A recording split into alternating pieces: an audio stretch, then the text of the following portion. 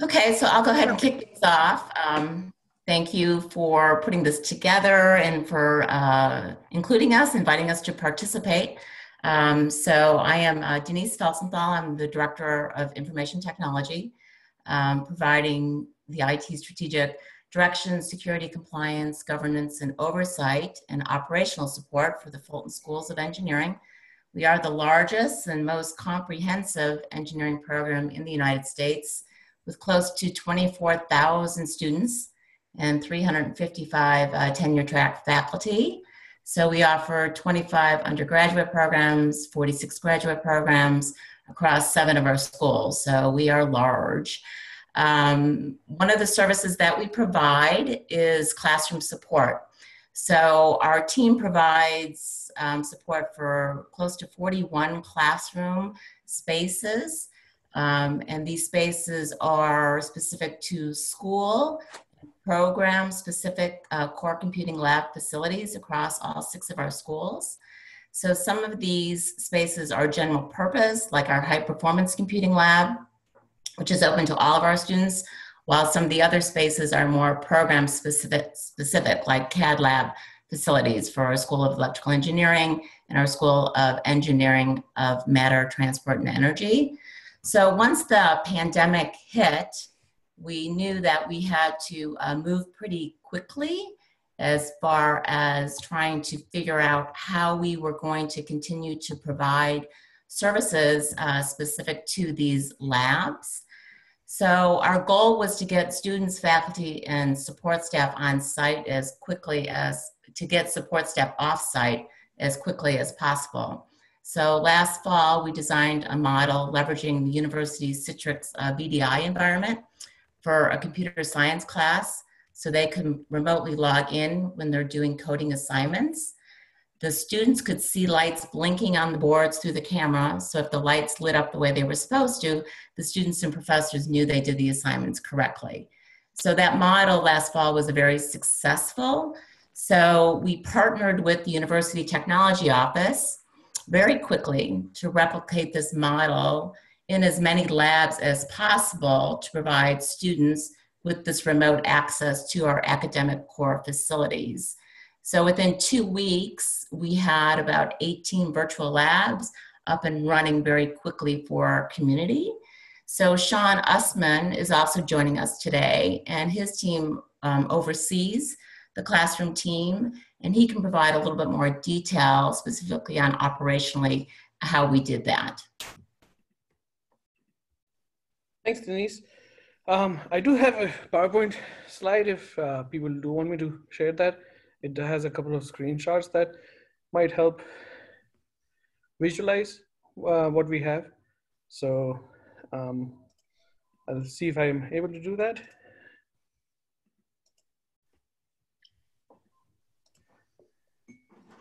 All right, I'm assuming people are able to see the screen. So basically, the results of what we did, what Denise just talked about, is we converted 18 of our physical labs to virtual remote labs. That's about 500 Windows PCs.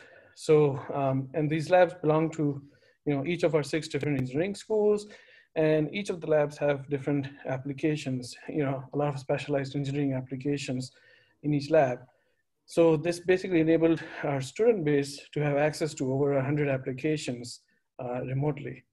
And then we did confirm remote access with the terms of use for the applications, and in a couple of cases had to get vendor permissions to be able to do this. But especially with the current environment, vendors were eager to be helpful.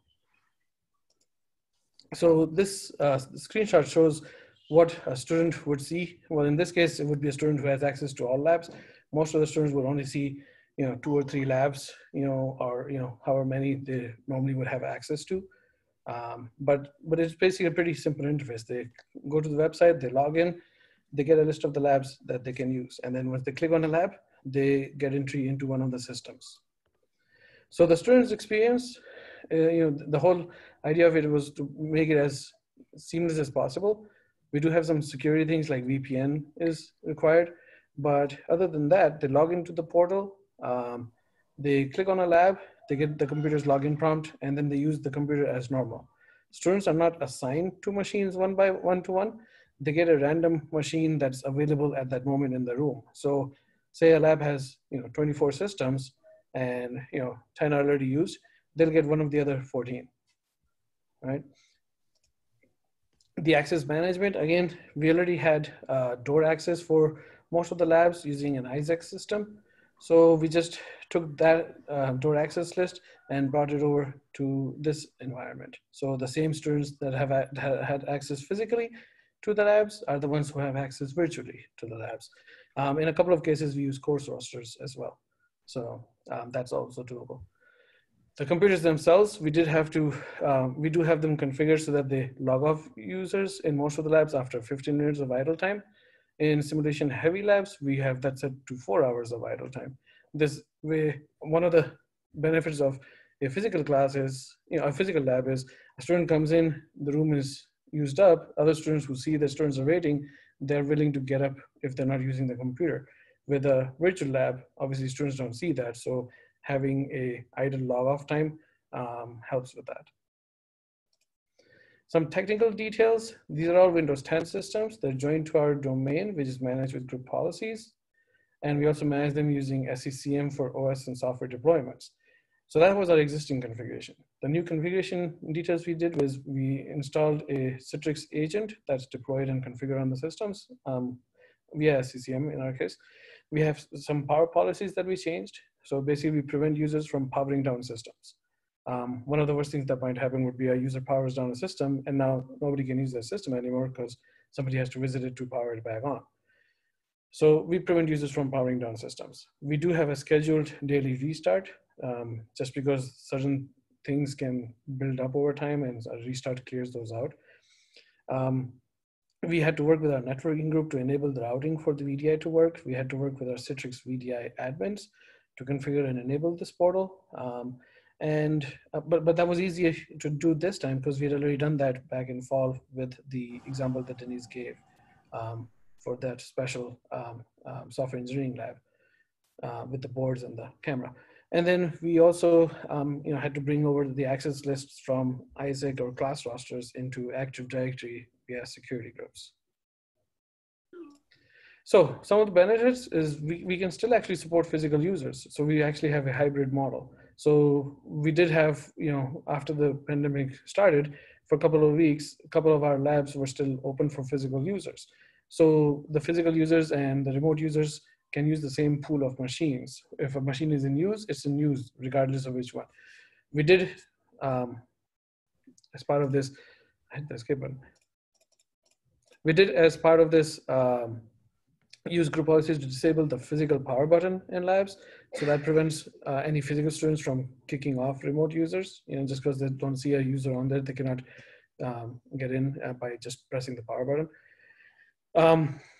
Because we already had the infrastructure in place to do this, we had a very quick turnaround time to convert all the labs. It basically took us 2 days to convert the first lab and a total of 5 days to convert all 18 of these labs. So that was pretty quick. We can monitor remotely via a Citrix Director console, so we can see how many systems are in use, if any systems are in an error state, what the utilization is. We can do reports on it. And then the applications that run on the computers, they're using the lab system's computing power. So the students that are remoting in, what their system's computing power is irrelevant. They could have a pretty basic system. Even their networking doesn't have to be that strong because all that's coming across is the screen.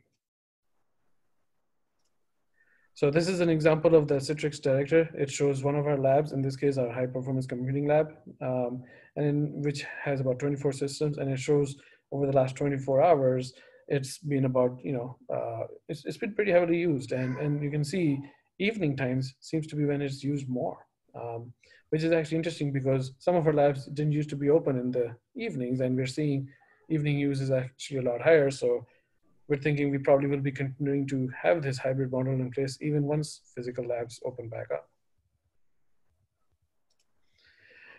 As for labs with, that have other physical needs other than just the computer, so as long as the physical components are fully managed via software, like we did with that software engineering lab, and we just did with another lab this week, we can add webcams. And actually one of our lab managers had the brilliant idea of adding LED lights so that when the room goes dark, some of our rooms work on sensors. So if there's no physical activity, they go dark. The LED lights still maintain visibility of the equipment. So then students can use the remote computer and they see through the webcam the device that they're operating with. So that's everything I had to share. If anybody has any questions or anything, I can answer those. Oh, should we maybe do the questions after all three of the presentations? That's fine with me as well. So thank you. Thank you. Cool. I'm up next. As I said before, Margot Vigeant from Bucknell University. I am a chemical engineering professor, but my research area is in engineering education. And one of the things I've looked at is the conceptual benefits of different educational approaches. So we have both developed and tested virtual labs versus the physical versions of the same thing. And I want to share with you some ways that you could use what we learned in converting your own physical, so not computational labs, into things that either students can do from home or perhaps experience remotely with video. And something I have found very helpful in thinking about this is a really great Journal of Engineering Education paper. I put a link to it, or I put its citation in the chat. It's all the way up at the top, so you can scroll up, from Faisal and Rosa in 2005. And the thing that I find helpful in this particular instance is they came up with a list of 13 fundamental objectives that engineering laboratories tend to have. And quite often we think of any lab we're doing as maybe hitting all of these. And so I'll grab the screen share for a moment just to show you what this looks like. Here you go. This is small. I don't expect you to be able to read the whole thing, but you can see we expect a lot of heavy lifting out of our laboratories. We expect students to learn about instrumentation, the differences between theory and practice, how to actually do experimental design, how to analyze data, how to design equipment, learning from failure, creativity, psychomotor skills, safety, communication, teamwork, ethics, and one of my favorites, sensory awareness. So when we are taking something that is a physical laboratory and bringing it online, I like using this list to look at what I thought my current lab, my typical lab, was doing, and then focus in on what components of that I can still preserve remotely. So teamwork and communication, yes, absolutely. Psychomotor, probably not so much, but we can get pretty far by figuring out the subset of objectives we are willing to be happy with, and then finding a way to operate on those. So you've probably heard before, for example, about people continuing to get data analysis as something that their students can do by giving the students data that they can analyze from home. So I'm going to show you something else for a moment. In my own class, how that has worked out, and I'm not going to make you watch the video, but I will put a link to it in the chat so you can look at it yourself, is my labs are primarily designed for conceptual learning. And so what I want out of that is kind of a theory and practice and observation element. So how I have transported this to something they can do at home is I still ask them to do the pre-lab, in which they predict what is going to happen based on what they know. And I expect them to do the post-lab, the write-up that is a reflection on what they saw happen. And in the middle, I have provided them a video of the actual experiment. In this case, lower flammability limit of ethanol, which sounds really technical, but it's a video of me making bananas Foster. So I'll put the link in the chat so you can watch that at your own leisure later. But this is something that you can use as a lens to create your own labs, and perhaps even in short scale experiments. So that is, it doesn't have to be a big thing using a whole distillation column anymore or heavy duty lab equipment, but There are many resources online where there's videos of, say, people in power plants or people at industrial sites, where you could use a clip out of that for the students to observe something that you have primed them to observe by having a pre-lab that you've reconfigured conceptually, and then a post-lab reflection where they have to treat this as though it was something they observed directly and analyzed. I'm going to pause there, and I'm going to pass things over to AnnMarie. Thank you, Margot. Hi, I'm AnnMarie Thomas. I'm not in my office right now. If I turn off my background, I'm actually on the porch. It's snowing here. But like many of you, I'm obviously not at my school. So I realized recently that for meetings with my students, I kind of like still having my office because I can show them a little bit of what I do with my background. So now welcome to my office that I probably won't see for many months. So I am a professor in both the School of Engineering and the School of Business. And I also teach in our engineering education program for K-12 teachers. And since everyone in this big audience right now is teaching very different types of labs, some of you are probably doing machining or mechanism design, some of you are doing chemistry, some of you are doing electrical engineering. I know we all have very specific differences in what sort of content we're trying to cover. But I do want to go up front and just say one thing we should differentiate for ourselves is the difference between teaching our labs online and teaching our labs online during a crisis. And so many of you probably have taught classes online. I'm kind of lucky in that I've been teaching an engineering design for educators class for 3 years. But when I teach an online class, I typically plan it for months in advance and maybe mail materials out to those students because they've signed up for online and I've signed up to teach online. That's very different than our situation right now, where many of us left our labs, left our classrooms and weren't sure if we were coming back and then found out that we're not coming back for a while. So I do think one thing is to give yourself and your students the grace of there's a difference between best practices for online education and labs and hands-on work, and the good enough this semester is good enough and it's what we can do, because we're not just teaching online suddenly, we're teaching online at a time of trauma for ourselves and our students. Also, I love the example of all the great online stuff that was shown from ASU about getting onto the computers. One of the things that many of you are probably running into, I know I am personally, is I have students who are suddenly at home sharing a computer with 5 people in a house or a trailer and don't have the Wi-Fi or the bandwidth right now, or don't have a camera because they weren't going to take online classes. So my advice for any labs is really to think about what is the big takeaway? And maybe you had 6 projects you wanted to do. Are there 2 that are core to your lab? And then how can you modify them into a way to get through this semester? For the summer and for the fall, let's definitely think about how do we mail out materials or how do we have someone video the right labs? But we are in triage right now. So something that I've been learning a lot from are my K-12 colleagues. For the last 3 weeks, twice a day, along with a children's TV host, I've been hosting meetups, 30 minutes in the morning and 30 minutes in the evening, every 12 hours for educators of any sort to get together and share their notes. And we're all talking as college professors now, but again, we do have colleagues who are high school engineering teachers or 2nd grade teachers, and they're all moving their stuff online as well. And many of them have done a lot of thinking on project-based learning. So I'd encourage you to look at how other people are making do, even at younger grade levels, to bring a little bit of hands-on. I know I was speaking with an engineering professor who typically has her students machine in metal, a sculpture project. They're switching to Lego that can be ordered and sent. Similar things like that. There are a lot of these little tricks that we can pull in.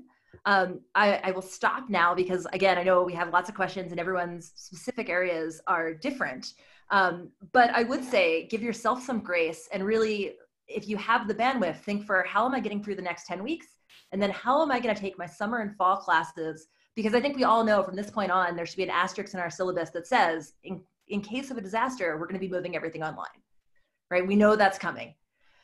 So best practices we should think about, but I think to be fair, this might be the semester that I actually cut my final group project and make it an individual project for bandwidth issues for my engineering design class. And I'm okay, a little sad, but okay with that.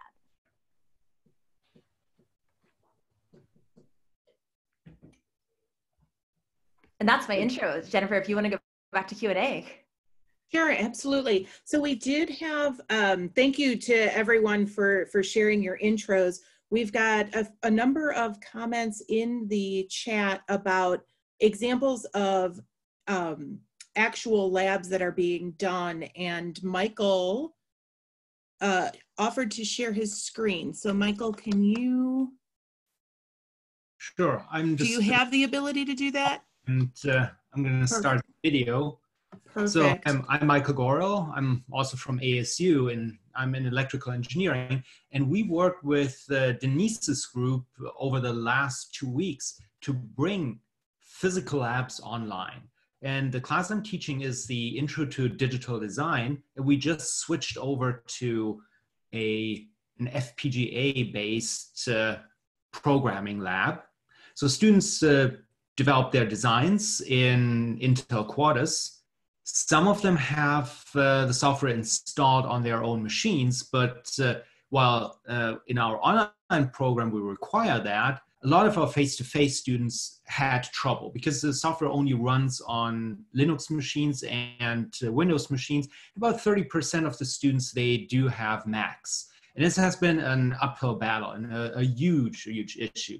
So moving forward, I'm thinking of different types of software that are more multi-platform. But again, we needed to get stuff done quickly. So let me just share my screen real quick and just briefly show you. I can also give you a post to a video that I did and uploaded to YouTube for my students to show how it's done. So right now I have a standard browser open and I connected to one of the lab machines that Shaun showed. So I went through the Citrix receiver and I'm seeing a standard Windows desktop. So you have the Quartus programming software here, but the interesting thing is once I click on camera, so the standard camera app, it actually shows me the USB camera that's connected. And yeah, sorry, the webcam needs to be reoriented, but you have a board that has the Altera FPGA board mounted, and you see the LEDs flashing because right now it's the standard file that's been uploaded, but this is connected to this digital and analog discovery. Usually students would program their board and use the physical switches to interact with the board. Right now they can't do that anymore, but we still want them to be able to do the physical upload and the hardware in the loop test. So how can they do it now?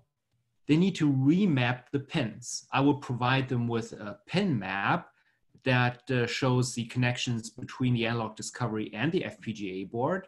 So in a physical sense, what they have to do then is either develop their design on this computer or simply go to the Citrix receiver and upload their design files. So I have everything prepped right now in this Lab 3 remote.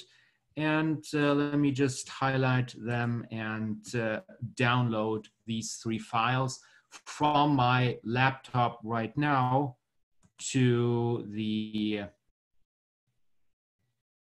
so let me just put it on the desktop. I will clean it up afterwards. And you can record. So the image is of course small, but you can record it in 1080p and the students can then download that video file after everything is said and done. So they have some, I wouldn't say evidence, but something to take out of this. So once that is done, I can hit the programmer. So I will scroll down to the Intel programmer.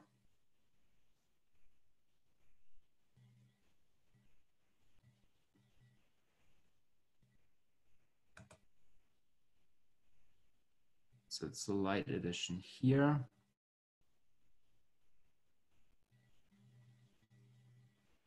So that's the only beef that I have with it right now, that UI interaction is too slow for my taste. So that's what we've been working on and we still have to work on. So what Shaun said, the the PCs cannot be shut down, so the USB blaster is already connected. And if everything uploaded, yep, so the upload has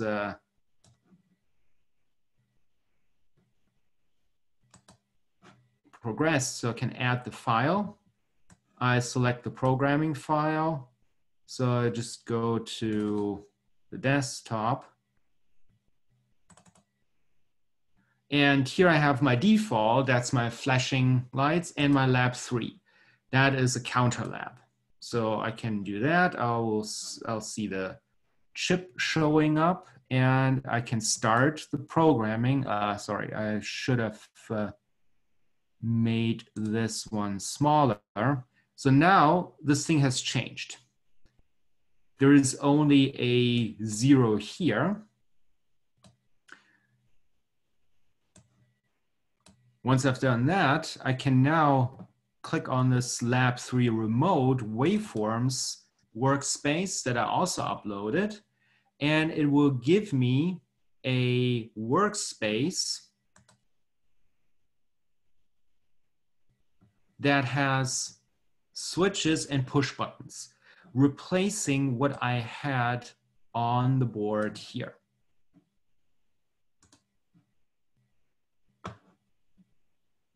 If I click the enable,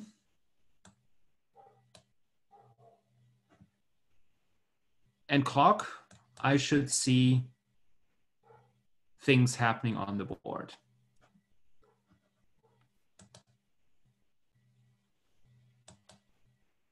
Great. So Michael, I really appreciate you sharing. I know. I can everything. send you a it's exactly link what to it was. a YouTube video. Yeah, so that's I'm gonna stop sharing the screen and not take up more time. So yeah, thanks. All right, thank you very much. And I know that you had someone in the audience who is interested in learning more, so I'm gonna get their email address so you can connect separately. And if you can share that link out, that would be fantastic. Yes. Thank you so much for jumping in. We've got some other questions in the chat as well. So if anyone wants to, any of our facilitators or anyone in the audience, we have a question about experimental labs that require students to design and build experimental hardware that use data acquisition systems and sensor selection to meet measurement uncertainty requirements. So does anyone have any suggestions, any ideas on what this person could use? This is Mario. I'll start with a couple. One that I posted a link to in the chat already. That is a little baby handheld Arduino system the students can put together and use it as a controls and measurement platform. Another one that I'll put a link to shortly is about having students build their own, for example, spectrophotometer. Many of these are Arduino powered. Often this incorporates other maker technologies like a laser cutter to make the casing. So you might have to ask students to use what they have at home, assuming they don't have a laser cutter available.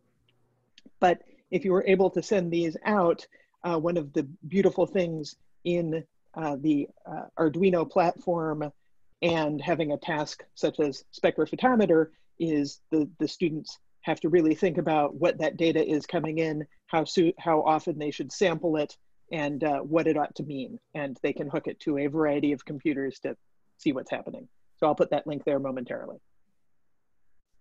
And all of these, I loved Margot's comment earlier citing the paper about what you're trying to get out of labs. It seems like in some of these cases when we're in sort of triage right now, if we can't get the students to design and build and have their hands on the actual equipment, can we set up situations where the instructor videotapes themselves doing the instructions, the experiment, and then sends the data to all the students? And then you can still have the collaboration of lab reports and the data analysis portion. For the design side of things, I know a lot of universities, probably you're all doing this already, but for us, our SolidWorks is now going through Amazon Web Servers, so all of our students can use CAD for the mechanical program through their computers, even if they're Macs. And in that case, we have a lot of students doing design, but maybe not actually getting to build it this semester. If we have a budget for it, we can try to send off to 3D printing places. However, most of them are being used for protective equipment. But I love the idea that Margaret put of really asking ourselves, what are the elements of the lab that we're trying to pull out? And can we still, for this semester, emulate parts of those? And another fun thing I want to mention, because I just realized I was putting up links to things that are outside the network. There are some excellent Keen cards that are found within the Engineering Unleashed website, where people have had class projects in which students built various types of equipment on their own. And so one of our colleagues has put together a number of things under the heading of maker, and that would be the key word that you wanted to look at in there, because there you would see examples of students making their own equipment, and some of that might be able to be repurposed nicely. So in Engineering Unleashed Keen cards. I would also suggest that among our Keen institutions, we're all teaching many of the same classes, and we might be able to pool through Keen what labs we're all trying to do and see if we can share resources in terms of access to virtual machines or videos we've created doing some of these experiments. Yeah, AnnMarie, I think that's a great suggestion. And when I also got a question in the chat about whether or not we will compile all of the links that are being shared in the chat. We will. And what we'll do is take that information, we'll put it all together associated with the video for this call inside that virtual and online learning subnet, and then we'll send that link out with all of the links and the conversations, you know, the shared files that are out there, and then people will open a forum and people can share additional questions, additional videos, links, courses that they're working on as well, and we can start to compile cards together. So I think that's a great suggestion. We can start to make this kind of a big comprehensive set of resources. We have a question from Joanna that's gotten some additional interest in some activity in the chat. Does anyone know of video labs for materials testing, for example, concrete, steel, or wood in compression, tension, or elastic modules, especially one where students can take data from the video? So we do have some responses in the chat, but this was picked up by others as being a topic of interest. So anyone want to jump in? Are any of my colleagues from St. Thomas here? Because I do know that our materials science lab instructor, Genevieve Gagnon, has been going to the lab and doing our labs and taking video. And again, that might be a case where we can share that video and that data stream. I don't see any of them jumping up, but that might be a follow-up. And I'm also going to call out, I see John Falconer is or was on the call, and learnchemy.com has a lot of video resources. I don't know if they have the material science stuff. Hi, this is Allison Polisic from Campbell University. I've been working with people in the materials division and ASEE to kind of post a lot of that stuff. And we do have a lot of videos that are posted on a separate server for lab experiments. And then Instron right now is making all of their online materials testing courses free until June. So that might help if you're teaching strength of materials online or mechanical testing online. And I put my email in the comments. You guys can email me directly for some of that. I guess, who could I send it to at Keen that we could share it with or attach to this? Allison, go ahead and send that to me, Jennifer Young. So I'm at jyoung@kffdn.org. I think we are connected.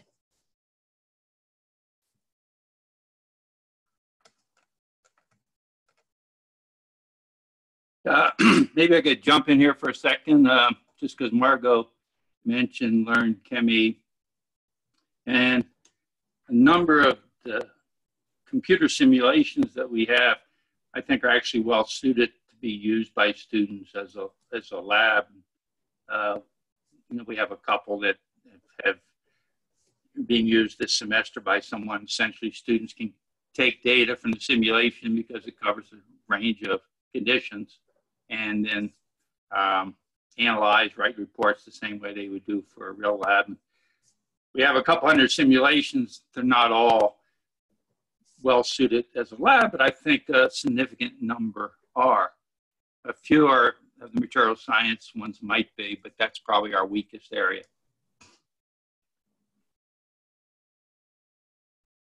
Thanks, John. Great. We did have a question about TAs, and the question was, do you still need or expect a TA in the physical lab when students are using the virtual lab? So I don't know if that question is in regard to a specific point that was shared, but if anyone wants to address the use of TAs in this space, that'd be great.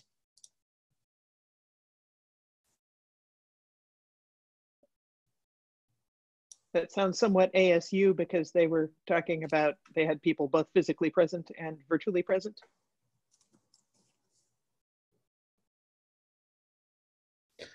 So we did close the labs to physical access after a couple of weeks in, once the state implemented more stricter stay-at-home policies. But we do have some lab managers for some of the more physical-oriented labs that are still taking appointments with students as needed. Great, thank you, Shaun. We have a topic of interest around chemical engineering labs. Could anyone share old data sets and videos that can be given to students for data processing? Any general unit operated heat exchangers, reactors, etc. If you have those, you can send them through the chat if you have them quickly. Otherwise, please post them up into the subnet once we get that link and the recording of this shared out to everyone. That is a great idea, that this is a good moment to make a repository, not just for Chemi, but for the other folks that have old data sets. And yes, putting it inside Engineering Unleashed would be good, because it means that the students don't have free access to it all the time. It's something we can see first and mediate their access. Yes, and we have another request, similar request, but this time for photonics, virtual photonics, biophotonics, optics, and biomedical optics. So if anyone has those resources as well, we'll be looking for those. I think what we may end up doing in the subnet is setting up a forum with disciplines that people can then respond and share their resources, and then you can look it up by discipline. But I will work with our community managers to get that set up the best way possible for sharing. I believe we have addressed all of the general questions that are in the chat. Does anyone have a question that hasn't been addressed yet? I don't know, I joined a little bit late here, but I did want to point out that Joe Connor, Oklahoma State University, Mechanical Aerospace Engineering with the College of Engineering as well. We are actually making use of the National Instruments Elvis 3 unit with its remote live capabilities. We're using the oscilloscope, function generator, and other major tools with it, as well as doing remote deployment to the Rio and FPGA with that. At this time, it's limited the number of classes, but we do hope to expand that in the future. I can share one challenge that we do have. We have a couple of labs that have Macs in them, and we couldn't do the same solution for those. So, but we did have them as dual boot. So right now we have them booting directly into Windows to use the solution, but it has meant some of our courses that make use of Mac development tools that are only available on Macs. Our students don't have a good remote solution for that. So if anybody does have suggestions for that, we are all ears.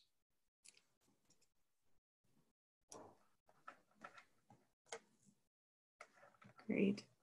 Yeah, everyone's kind of learning and experimenting all at the same time. Great, so we're getting some more links in the chat to videos and things, and those links we'll send out as well to everyone. And I do appreciate everyone sharing the resources coming on board here to kind of let us know what's of interest. Any other questions that anyone wants to throw out to the group? We've got about 10, 15 minutes left.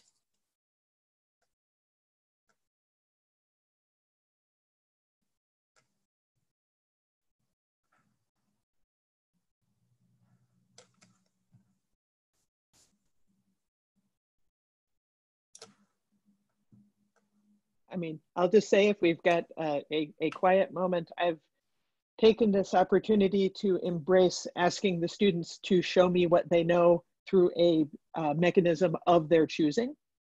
So there's lots of the class that my lower flammability limit conceptual experiment was for is chemical engineering thermodynamics. There's lots of places chemical engineering thermodynamics can show up around your home. And so what I am asking them to do instead of my traditional final exam is to find something that demonstrates one of the core principles of the class, model it in some, and describe it in some mathematical way, and then expand upon it. And so something that you might consider doing, if it is appropriate for your class, is asking the students to find the lab that exists where they are right now. Because we are surrounded by applications of electrical engineering, chemical engineering, civil engineering, and so on. And so maybe the students will invent things that from their own observations that will pleasantly surprise us and give us good things to work on for next time.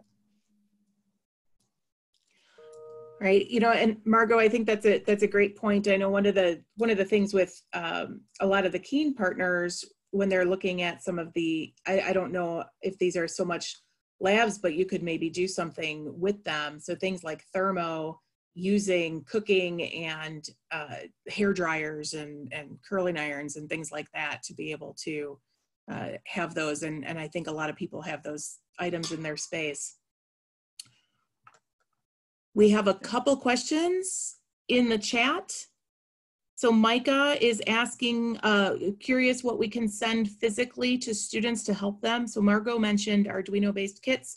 And this question specific to AnnMarie, what do you send in support of your design course? And does anyone have other suggestions that could be helpful? Sure, and again, I think a lot of this comes down to the doing it in real time and making it up as we go along and the planning ahead. One of my colleagues, Dr. Deb Besser, is the chair of our civil engineering department, saw the writing on the wall earlier than many of us and actually packed up boxes of materials that people could use for a structures lab and actually shipped them out. We should have seen the writing there that she had boxes, sent them. So her students have boxes of materials. I'd have to ask her what she sent. I think it was for trusses and structures. For design class in general, it really depends on what we're teaching. We often will send packages planned in advance with things like, it could be an Arduino or it could be Makey. In terms of Arduino, I know it's a great tool. However, getting it right now is tricky and also is an added cost for students. I will add that if you go to Autodesk, to Tinkercad Electronics has a full Arduino simulator in it that runs in browser. So you can actually upload code, you can add LEDs, and you can do your electrical labs through that. Again, probably a triage mode version. It's not maybe what you want to do if you're planning this in advance and having the students buy a kit in the beginning. But if right now you want students doing basic circuit experiments, with the classes I teach for K-12 educators, I actually do use the Autodesk Tinkercad free circuit simulator. And it works quite well. I do that a lot with lower income school districts too when we work. That gives them a chance if the class is sharing like one Arduino, they can all test things and then we can pass it around. So again, for this semester, looking at Autodesk as a substitution for Arduino might not be a bad idea. For design-specific projects, though, it depends on what I'm doing, to answer Micah's question. And we can send specific craft materials and other things. We can send Lego.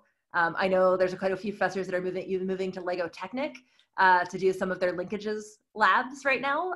It's hard if you're trying to do it right now because of shipping delays.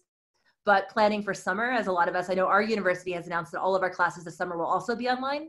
So those of us teaching engineering classes this summer, we have enough time to get mailing addresses from students and possibly require things like a home data analysis tool or an Arduino. But yeah, so I know that's a very vague answer, but I think all of us are teaching such different things. It kind of comes down to what is our budget, and how do we not make this an undue burden on our students, particularly right now? Oh, actually, can I answer Maria's question though? Because I'm doing this right now. I see the follow-up. Absolutely. Thanks, AnnMarie. Sure, I just see that Maria wrote, do you think labs or teams of students work on a single build design project is possible remotely? And the comment there was, it says specifically hardware. And so I'd love to hear from my friends who are having to build hardware. I have groups of students, freshmen in design class right now, working together on CAD models of their work. And for students with low computer access, we've switched to doing some hand drawings of things, but they're still communicating with the client they would have been working with. So collaboration works if they have a way of communicating. And for some of my students, it's been phones right now if they just don't have the Wi-Fi. I'd love to hear though if anyone is doing collaborative hardware projects right now remotely. So we kind of are. This is Mario. We've got a freshman design build project that we had to completely transition during this time. And we ended up moving to a project being much simpler, but unfortunately each individual on the team has to do the build themselves. So we ended up moving to designing things like cardboard shoes and that kind of stuff that they could build out of materials that they have on hand, but they still learn from the hardware experience and then redesign based on their experience. And so they can communicate from their team how things went, what things worked well, and then how to redesign for the next prototype, how to improve it in some way. But it's not the same thing, obviously, because each person is individually dealing with their own prototype. And I'm wondering if there's any way that, I can't think of any way, where we could have a team of students working on a single hardware system. I just don't see the time lag being possible, but maybe there's some other ideas people have about that, which I'd love to hear. I'd wonder if you could do almost like a pass the baton essentially for a team build like that, where each person, you know, is going to have to do the iteration, but they create the prototype and then the next person would have to use that prototype, do some user testing. It might be their own personal experience with it. And then they document how they change the prototype and then pass it on to the next person. That's really cool. That sounds like a neat idea. Aris Cleanthus from the University of Maryland, College Park. I teach the Senior Design Capstone course for mechanical engineers. And the prototype and testing aspect of the project used to be a fairly substantial part of the semester and a fairly substantial part of the effort. So we've completely eliminated that and decided or opted to focus more heavily on the design detail and the analysis, and so that teams are directed to do more specific design for a production level design, as opposed to focusing on designing for a prototype, which usually in the past has led teams to make decisions that were suited for a quick prototype based on the resources they had available to them, but not necessarily thinking about what the product could look like if they had a manufacturing factory at their disposal. So we're focusing more on the higher quality level of the design, driving more design tools, in-depth application of those tools. We're focusing more heavily on the analysis part and looking for a higher quality design at the end.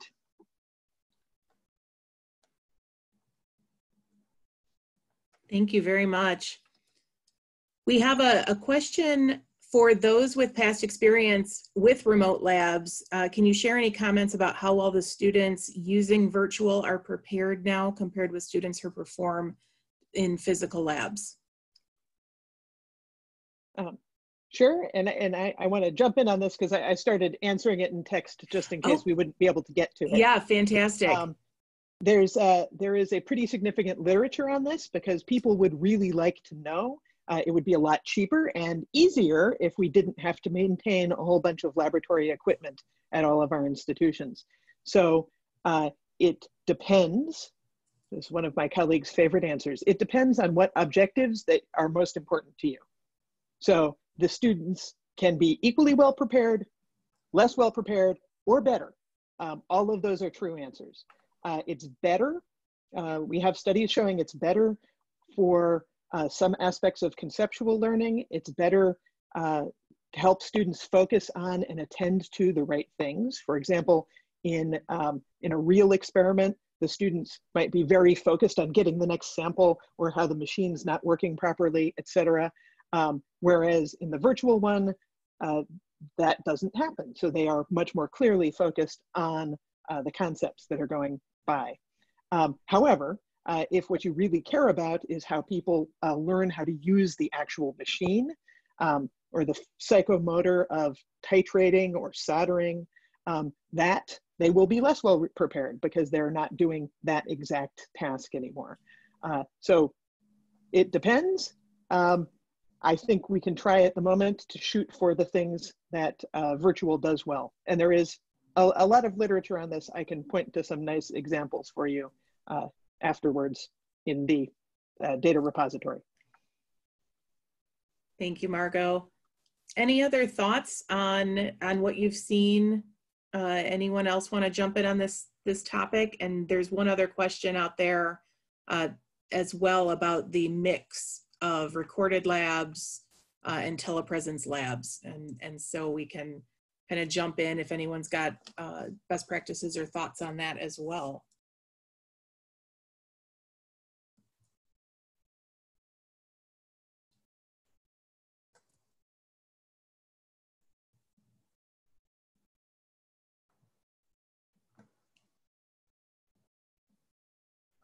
Any of our ASU facilitators or AnnMarie, do you want to jump in on any of the questions around mix? I can't help with that mix because I haven't done any virtual labs. Okay. So passing to the others.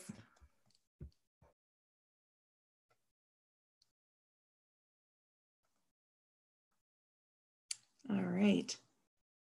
So I want to thank everyone for all the links that are coming into the chat. So we will definitely be pulling them in. And I see, Michael, you shared a response in chat, so we'll make sure to get that shared out with everyone as well. I know that this has been, you know, as mentioned before, there's a big mix of people on this call. We had over, we had 100 people on the call and our cap was 100. So I don't know how many more people we're trying to get on. This is obviously a hot topic. We are going to give it some more attention and make sure that we have shared the resources out with everyone. And if it seems like there's a good opportunity to have more discussions, we may do those in more breakout specific disciplines, but definitely more to come on this. So I want to thank everyone for coming. I really want to thank our facilitators, AnnMarie, Margot, Shaun, and Denise. Thank you so much. Thank you to Michael for jumping on as well. We really appreciate it. We will get all of these resources out as soon as we possibly can because we know time is of the essence here. Any last thoughts, words of wisdom to share before we sign off? Good luck, everybody. I think we're all doing our best. I think that's the key thing. It's not going to be maybe our best semester, but I think, again, I mean, we're all here to teach, so just keeping the students in mind. I will mention again that twice a day weekdays, I am part of a group that is meeting for half an hour, and I can send that link out to you, but it is a mix of formal and informal in all age groups, but I've learned a ton from other educators, and if you just are sick of being by yourself in your house and want to meet global educators for a short break for coffee every morning, I can share that out. Great.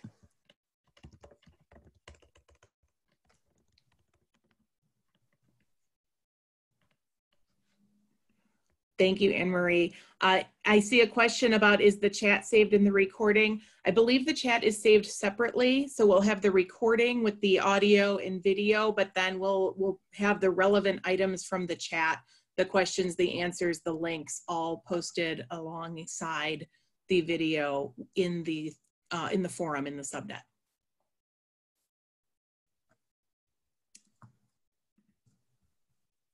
All right. Thank you all very much. Have a wonderful afternoon and weekend. Thank you for everything that you are doing for your students and for each other. I know this is tough, and we will try to be as helpful a resource as possible as we drive forward to the move to virtual. Thank you. Thank you. Thank you. Thank you. Bye. Thank you.